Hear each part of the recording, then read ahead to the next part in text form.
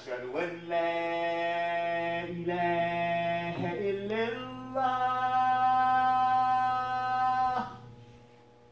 أشهد أن لا إله إلا الله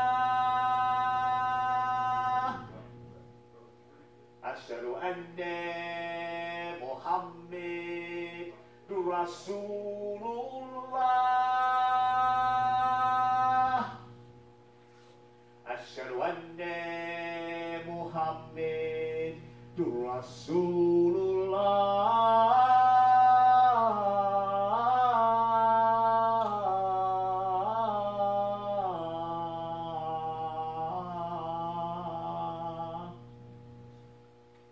Hayya Allah salat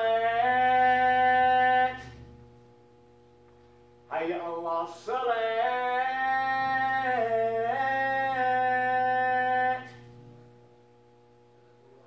Hayya al-falah Hayya al-falah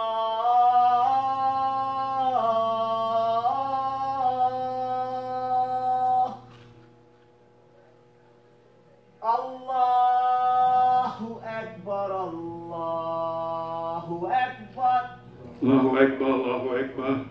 La ilaha illallah La ilaha illallah Muhammad Rasulullah. Bismillahir Rahmanir Rahim. Alhamdulillahi Rabbil Alameen. Wassalatu wassalamu ala Rasulihi Kareem Muhammad sallallahu alaihi wasallam.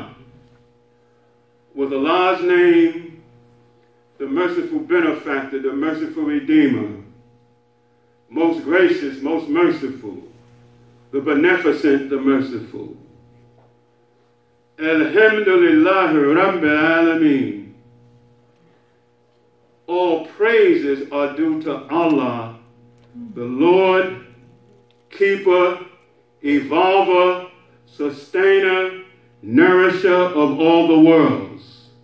As a rapper, rap is so rich in meaning, you read various translations, some will see nourisher, sustainer, another may say evolver. That's in an effort to bring that rich word, that rich attribute, to bring that over for us to understand it in English. But it's rich and deep. That's why you'll see various translations, but it's like a thesaurus. They have the same meaning, basically.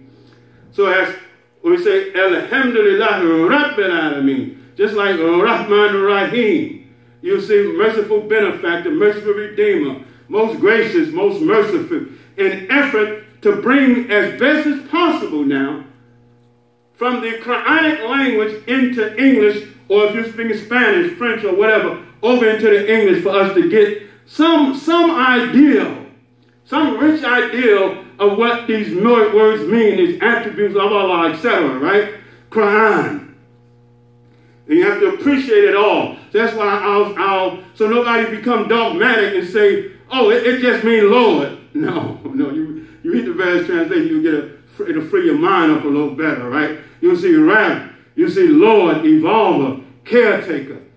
Best association is like a parent. Allah creates us, but he doesn't leave us. Allah is the creator. So he doesn't create us and say, I'll leave you alone, you're on your own now.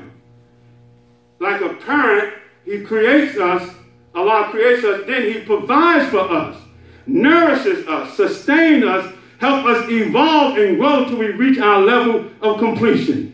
Takes care of us, give us the provisions, give us all that we need to grow as we come out tiffling from the womb to grow as an adult, etc., etc., etc. So that's Rabbil Alameen, the evolver, the caretaker of all the worlds.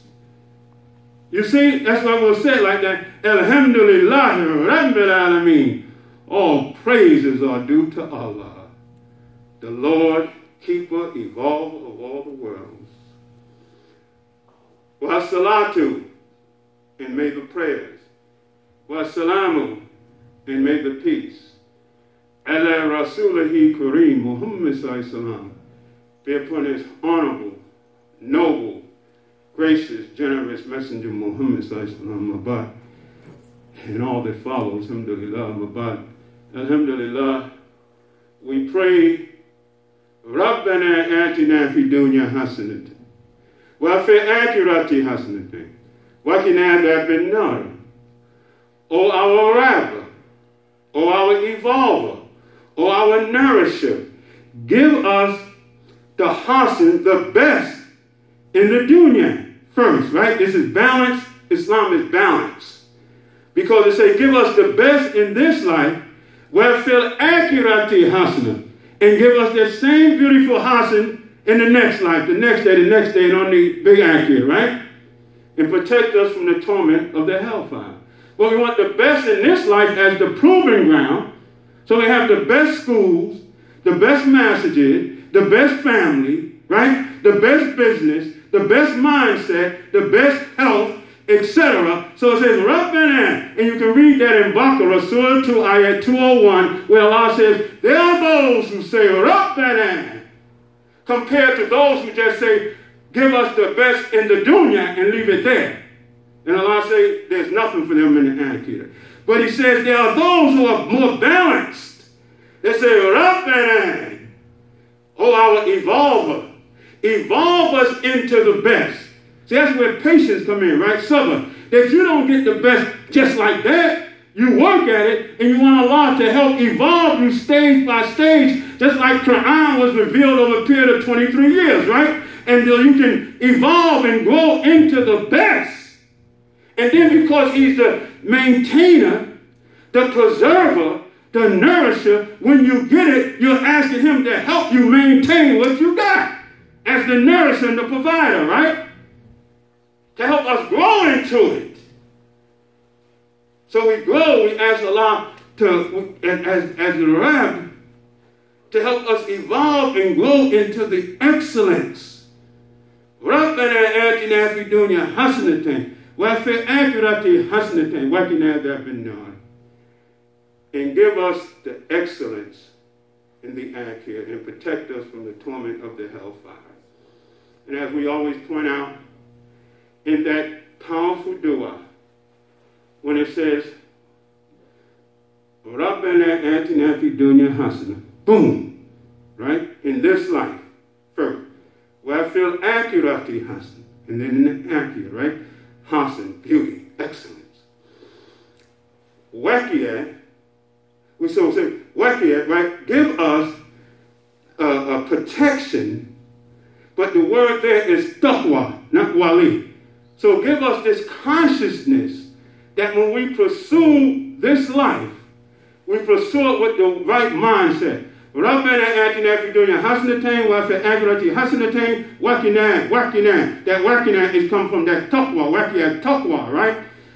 So give us the taqwa so that we pursue this life not just with a materialistic mind to get it at any cost, but we have this loving fear of Allah and righteousness as our protection. And as Ramadan is coming, Allah gives us that. If we fast, Allah says fasting is kutiban. Kutiban is prescribed to you, alaykum, like it was prescribed to those before you. Why? La'allakum tattaqun. So that you will get this taqwa, increase your taqwa, so as you pursue the world, you have the right spirit. You're not pursuing it to enslave somebody to get it. You're not pursuing it at any cost to walk on people. So Allah said, so in that dua, I want the best, and Allah wants you to have the best. And as we pointed out last week, you are the best. Because Allah said in Surah Shams, in team, pardon me, the 4th ayat, لَقَدْ خَلَقْنَا الْإِنسَانَ فِي أَحْسَنِ تَقْوِيمٍ. I created you in that hasan. So now, of course, you should pray for the hasan. I made you the best. He didn't just say, cut. He said, laqad. I definitely created you. Laqad khalaqna, not me. Laqad khalaq, created you in the best stature.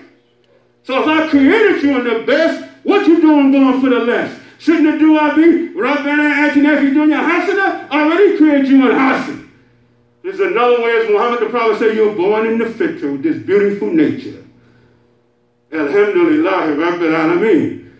And so you want that now and later. And what helps you with that, it doesn't say, we know Wali, the sister has a Wali, someone to protect her, etc., right? But here's wahiyah, taqwa, give us this mindset, this righteous consciousness. So as we go after it here with the right mindset. And then the afterlife, you look for the afterlife with the right mindset too. You don't look to the afterlife and neglect your responsibility in this life. Say, honey, I ain't gonna pay the rent. Don't worry about it. I'm a man of faith. It'll be paid in the next life. No, you got to take care of it now. So as to give you that balance, to put you in the right mindset, so not to be extreme on either level. So alhamdulillah, we pray that Allah the Most High will accept our Jum'ah today, the khutbah and the salat, and cleanse our hearts and our minds, that our intentions will be clean and honorable and pure. So, dear believers, today, Yawm al-Jum'ah, as Muhammad the Prophet ﷺ say, the best day for the Muslims. Says on this day our father Adam was created, and on this day we will be resurrected. And he says on this day the recording angels record as we come in, and when the khutbah starts, they sit and they listen to the khutbah, etc. And Allah says in Surah Jum'ah 62, Bismillahir-Rahmanir-Rahim, Yusabbihu lillahi ma fi samawati wa ma fil ardi, Malikul Qudusul Azizul Hakim. That's in Surah Jum'ah, the first ayat. He said, whatever Yusabbihu, subhanallah, is in the heavens and the earth, do glorify Allah as Al-Malik, that this is your kingdom, Allah. Al-Qudus, the source of holiness, the Holy One. Al-Aziz, the powerful, mighty one. Al-Hakim, the all-wise. And then the next ayat, the second ayat in Surah Jum'ah, so important. Say, it is he who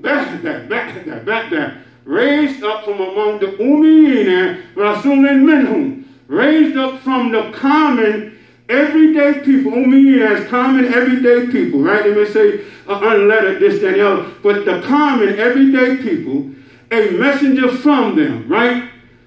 To do what? Allah says to recite his signs and to zakihim, purify them with the signs, the ayats. And to yu'allimuhumul kitaba wal hikmah, and to teach the book and the hikmah. Where did he get the hikmah from? Al-Hakim, right? That's what he raised up Muhammad the Prophet to do. Give the signs, teach the book, help purify the people, etc. But teach al-kitabu and the book, yu'allimuhumul kitaba wal hikmah, to teach to teach them the book and the wisdom of the book. But Allah ends the first ayat with what? Al-Hakim, who taught Muhammad the Prophet ﷺ the wisdom. So alhamdulillah, Rabbil Alameen. So we're grateful and honored, appreciate Allah the Most High for allowing us to attend the Jum'ah under all of these circumstances. And those that don't under these circumstances, may Allah reward them and bless them that's watching it. Because under these circumstances, Muhammad the Prophet said, if there's a danger, right? You don't have to come under these circumstances. So under these circumstances, coronavirus, we're here, we pray Allah protect us, guide us, accept our Jum'ah, etc. Alhamdulillah, Rabbil Alameen. But no matter what's in existence, a virus or anything else, Jum'ah stands. Just like Ramadan is coming, we may have to do things different, but the fact of the matter is Ramadan in the month in which Quran was revealed, whether we here or not. That's a fact that can never be changed. Things may impact on what we do, grouping, iftar, and all of that. But the fact of the matter is, Allah says in Baqarah, Ramadan is the month in which Quran was revealed. Boom! Done! Nothing can erase it. Now it may impact on certain activities, but that doesn't impact on the fact of the matter is, Quran is here. And will be here, and has been here. So we're grateful, alhamdulillah, Rabbil Alameen. So, dear believers, just real quick, as believers, in the dynamics of the world we're living in, knowing Quran is a living organism, book for all time. Muhammad the Prophet ﷺ, and mercy to all the world for all times. But for us as believers, no matter what the dynamic is, and we'll be tried and tested, we hold to the belief and the faith, a surety that Allah is in charge, Allah is God, Muhammad is his messenger, and believe in trying to do good deeds. So Allah says to the believers here in the dynamic, and always, but even now with this weekend and what we see going on with the religious community, Allah says in Quran, in Baqarah, ayah 136, Bismillahir Rahmanir Rahim, for us as believers to let the world know this and reaffirm for ourselves. Listen carefully. Bismillahir Rahmanir Rahim, Baqarah 136. Allah says this. Kulu, that's say, for all of us to say. Kulu, amana billahi wa ma unzila ilayna wa ma unzila Ibrahima wa Ishaqa, Ibrahima wa Ismaila wa Ishaqa wa Yaquba wal Asbati wa ma utiya Musa wa Isa wa ma utiya nabiyyuna min rabbihim la nufarriqu bayna ahadin minhum wa nahnu lahu muslimun. And that says this. I thought I was going to see a stop sign. I don't usually read that much. I read a little bit, then explain it. I don't like to keep you waiting like that. But I didn't see nothing saying stop, so I kept going. To say this, Kulu, say, we believe in Allah. All of us is Muslims. That we believe in Allah. And what? Ma unzila ilayna. And what was revealed upon us through Muhammad, from Allah through Muhammad the Prophet, among the believers, right? Quran, right? And also he said, وَمَا أُنزِلَ إِلَىٰ Ibrahim. And what was revealed to Ibrahim, his son Ishmael, and his son Isaac, Ishaq, Yaquba, and his grandson, Yaqub, Jacob, and the tribes. And what was sent down to Moses and to Jesus. Yes, and to all of the prophets from their Lord. That's what Muslims have to believe. We let the world know that. That we believe in all of the prophets. Moses, Jesus, Abraham, Noah, all of the prophets. And Allah saying in the tribes, we want to say something. The tribes are the 12 tribes of Israel. Those were the 12 sons of Jacob. And this is how the history goes. Ibrahim alayhi salam, or what this is built upon the millah of Ibrahim alayhi salam, right? And Ibrahim had Ishmael and Isaac. And we know that Eid al-Adha is in commemoration of his willingness to sacrifice his son Ishmael. So he had Ishmael and Isaac. And Ishmael was the one who helped him build the Kaaba, as Allah said, right? In the same surah here, that when Ibrahim and his son Ishmael raised the foundation of the Kaaba, they raised it with a prayer. So Allah says, say we believe in Ibrahim. We believe in what has been sent down to us, Quran, and what was sent down to Ibrahim. And so Ibrahim had 2 sons and maybe more, but we know Ishmael and Isaac. And Muhammad the Prophet lineage comes through Ishmael. But from Ishaq, he had Jacob and Esau. Not Esau, Jesus, but Esau. Jacob and Esau. And Jacob had the 12 sons, of which one is Joseph. Joseph is one of the main ones we read about, right? And he had 12 sons, and the surah of Joseph is surah 12.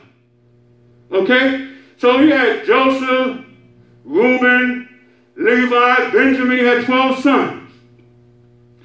Now this surah is called, so we're going to go to that, inshallah. There's a surah called Israel, or Bani Israel, the children of Israel. Now, those 12 sons eventually evolved to 12 tribes. They had family, children, etc., right? Now this is important. Bani Israel. You see this, Bani, the children of Israel. Well, the word Ibn means son. It comes from Bani. Bani, same root. Ibn. Ibnat, daughter. So children, right? So it comes from Bani Israel, the children of Israel, the sons of Jacob. Now, Allah says, Muhammad the Prophet says, what is Islam? Listen to the word. Bunya al-Islamu Kam is built upon 5. But the same word for children is to build. Allah says in Surah Shams, وَالسَّمَاءِ وَمَا بَنَاهَا, to build. So you see, so our children, that's why this word son, Bani, Benat, even it relates to build. Because our children build upon the foundation that the parents laid. You understand? So that's why even if Nat Bernard comes from the same Bunya al-Islam, our children's future is built upon the foundation that we lay, right? Inshallah. So important. So that's why they call the children of Israel. But actually the builders of Israel, because they eventually became the 12 tribes. You understand? So now it says we have to believe not just in Yaqub, Jacob, but it says, well, yes, the tribes. Well, the tribes that they eventually developed into whole communities. Just like what happened to us. You have children, then you have a family, then you have a family, you have a family reunion. Next thing you know, you got 100 people there. So Allah said, as Muslims, let the world know, we don't just believe in Muhammad the Prophet and reject everybody else. It says, say, let the world know, we believe in Allah. We believe in Quran. We believe in the revelations that came before that. And in Ibrahim and his son Ishmael and Isaac and Jacob and the tribes. But listen, then Allah gets even more specific now. Because it says, it comes back. It says, وَمَا أُتِيَ مُوسَى وَإِيسَى وَمَا أُتِيَ النَّبِيُّونَ, and what was given to Moses, given to Jesus, and to all of the prophets. See, this is Islam, right? And all of the prophets will rabbihim from their Lord. And look what Allah says. La nukari, yes. Yes, very cool, pardon me, for the Quran. We make no distinction between any of them. So we don't say one prophet is better than another, or this one is less than another, right? So they belong to one brotherhood, right? So, but look how it ends. So this is what we believe in all of the prophets. And then it ends this way, it says, وَنَحْنُ لَهُ مُسْلِمُونَ. And we are Muslims. And we submit. Isn't that beautiful? We want to start out, especially in this climate, in this season, and we tie this in because that's the balance, the beautiful teaching. We believe in all of that, right? Now, this weekend, the day Friday, tomorrow starts Passover for the Jewish community, right? Tomorrow is Passover, which is in Quran also, when the Hebrews got their freedom with Moses. That's why I say Moses, right? Delivered them from bondage in Egypt under Pharaoh. And the way the history they present it is when the punishment of Allah came upon the Egyptians for the way they enslaved them. Keep this in mind, try it to yourself, that the Passover was they took a lamb, slaughtered it, and put blood on their doors as an indication that they were the children of Israel. And the punishment would pass them over. That's where Passover came. And that led to their freedom from Egypt, right? So that's this weekend. So that starts tomorrow, what's called Passover. Now, they're called the 3 faiths that relate to Ibrahim. That's why I start with Ibrahim, right? Now, this is beautiful. all of this is coming together, especially with us and its impact in coronavirus, how people are gathering together, wearing the mask. You have to be careful. Next week, next Sunday is what? For our Christian friends, it's Easter. So you got Passover, and actually with this Passover, about 8 days, they have a certain meal, etc.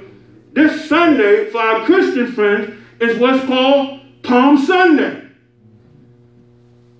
Palm Sunday. But our point is, Passover for the Jewish community, Easter for the Christians. Then a week from there, but that's the 4th, is what? Ramadan. All three together, what you call the Abrahamic faith, all of them see Abraham as the great patriarch. Now all that comes together, and so this is what we're hitting, right? Because we're in that. In this coronavirus, they're saying be careful with your gatherings, right? But anyway, so this Sunday is what the Christians know as Palm Sunday. And they're palm tree bends, right?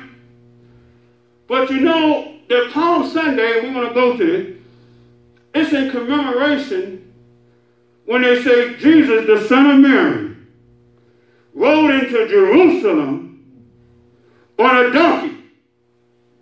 And as he rode in on the donkey, everybody did this. They say they threw their, you don't see them on Sunday, we call them Christians, they threw their palms down from the palm tree. But how do we relate to that, brother? Here are your palms right here, right? And don't we throw our palms down on the ground when we make sajda? We say, Allahu Akbar. That was the message because it was a sign of Muhammad, the Prophet, right? We know that, right? Because it say after him will come Ahmed, right? And it was a sign. Allah say in Jesus and his mother is a sign. But anyway, for our Christian friends, say they threw the palms down, right? Boom, coming into Jerusalem. And Allah tells us in Surah 3, go read it. It say that Jibril came to Miriam and say, I give you good news of a word from Allah. And it say Jesus was a word from Allah. Right? That Jesus is a word from Allah. And just to tie it in, say he came riding on a donkey. You know the symbol of the Democratic Party, it represents the masses, the El-Amin. The symbol of the Democratic Party is the donkey, representing the masses, right? It's how we represent the masses. The symbol of the Republican is the elephant. We're just trying to make a point here. For our Christian friends, Sunday is Palm Sunday. So what do we get from that? That the word was among the masses. That the word will be among the masses. The big shots might miss it, right? And when it come among them, those who see say they put, and that's what we have to do, right? With the word of Allah, what do we do, brother? Allahu Akbar, right? Sami Allahu liman hamidah. And what do we have to do? We have to make such that. Put the palms on the ground, right? Isn't that interesting? These are called palms. And just for our Christian friends, we keep good relations, we have to. And then Easter, they say that's when Jesus rose. They call Friday Good Friday. So we're going to be in the middle of all that next Friday, right? They call Good Friday. And they say Jesus was crucified. They call it Good Friday. Not convinced. Well, we've been telling them for a long time Friday is always good. But alhamdulillah, if you agree with us once a year, that's fine. But they say he was crucified, so we can connect ourselves. And how do they say? Now, Allah said in Quran, so we're going somewhere. They boasted they killed Christ Jesus, the son of Mary, which Allah says is a word.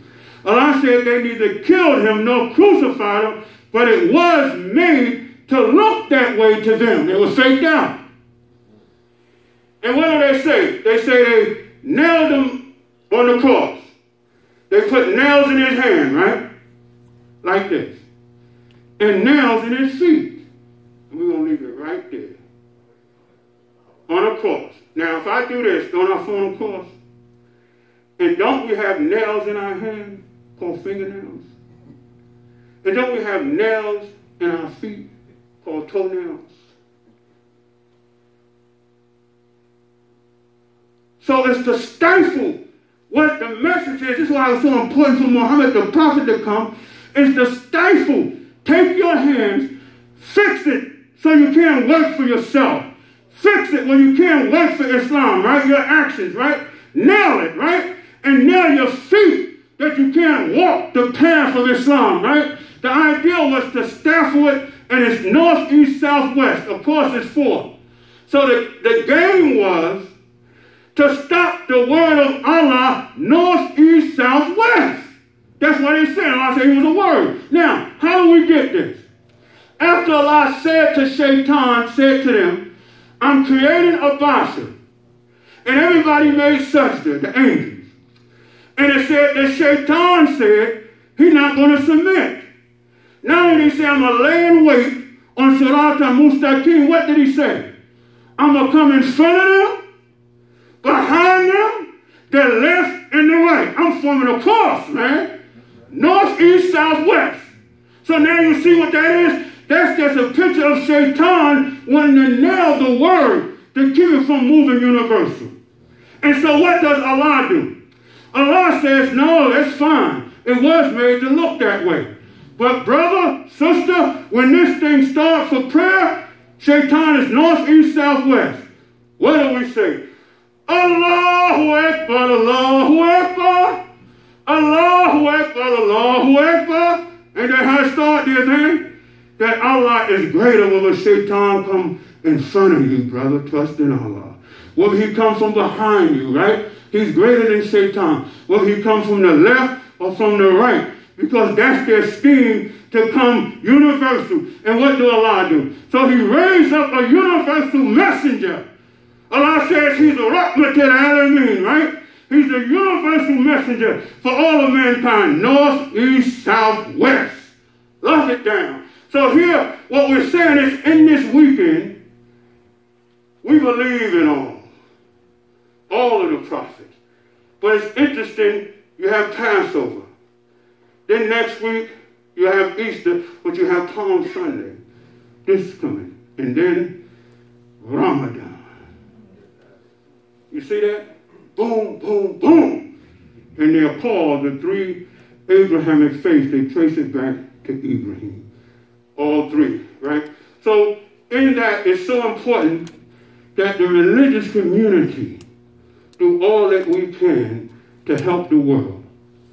And it all comes from the base we know Ibrahim alayhi salam. So we wanted to tie this in because that's the reality of fun.